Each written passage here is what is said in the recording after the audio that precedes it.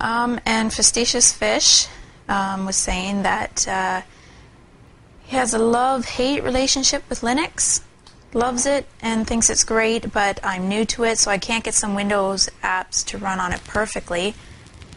And I asked which ones in particular, said Adobe CS4. I know where you're coming from. You're trying out Linux for the first time. It's an interesting operating system. It's beautiful. It's stable. You don't have to worry about viruses. It's nice and quick. And it basically out of the box comes with everything you need. But there's still some Windows programs that are just too handy. They're too helpful. Things like CS4 are probably, it's just like you've been using that to do graphic design or web design, and it's critical to either your business or what you enjoy to do. But it doesn't work on Linux, because Linux and Windows are two different operating systems. What I would recommend you check out, just because I don't want you to ever lose hope in Linux, because you're on the right path to trying it out and getting. Can I add one thing? Yeah, go ahead. Says he tried it through Wine and some other virtual thing. Right.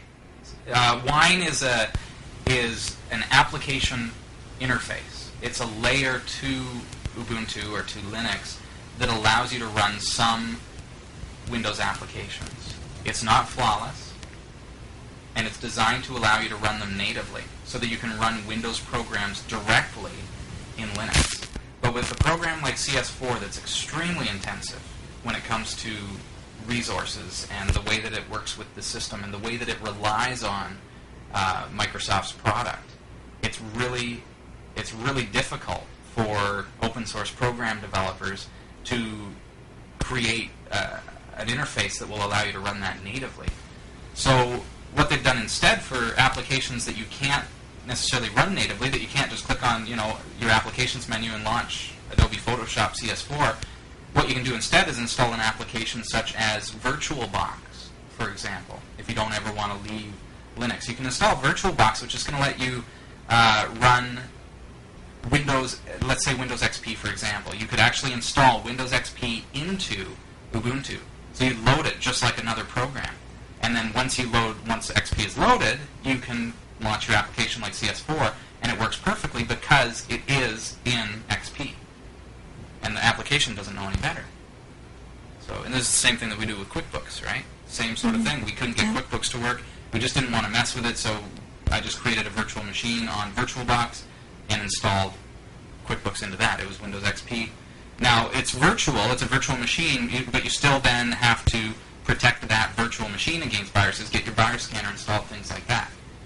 That's pretty important, because it is, in all aspects, it is a Windows computer inside your computer, essentially, is the way to look at it. So that's something you want to check out. Now, that's not for gaming.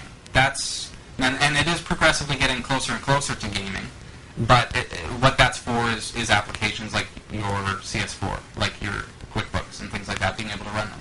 Then we can take it one step further, Facetious Fish, because once you get to that point, once you get the point that, okay, now I can load Windows XP inside of Ubuntu or inside of any version of Linux, and now I can boot in, or now I can bring up Photoshop, or I can bring up InDesign, or whatever I want to do. The next step is to be able to actually integrate that into the desktop. You can actually set a setting in VirtualBox that will allow it to look like now that application is a part of your Linux experience. So it loses then the Windows desktop and puts it on top of your standard Linux user interface. But we'll get to that as you're ready for it. But that's a feature of VirtualBox as well. So you'll find VirtualBox just so that you know where to find it. On your Ubuntu system, it's under System, Administration, Synaptic Package Manager, and this is going to get you what's called the Open Source Edition, OSE. The limitation of that is it doesn't have, and this is putting it very simply, doesn't have SATA controller virtualization. So you're going to be using a virtual IDE bus. If you don't know what that means, probably doesn't matter to you. And it also does not support USB 2.0 natively. So if you want to have USB 2.0 direct support, that means being able to plug in a USB 2.0 device and having that virtual machine actually detect it as if it was plugged into a real computer, then you would need to get the non-open source edition. that can be got from VirtualBox's website from Sun. I'll put the link in the show notes, but just for the record, I think it's .org, but I just want to make sure.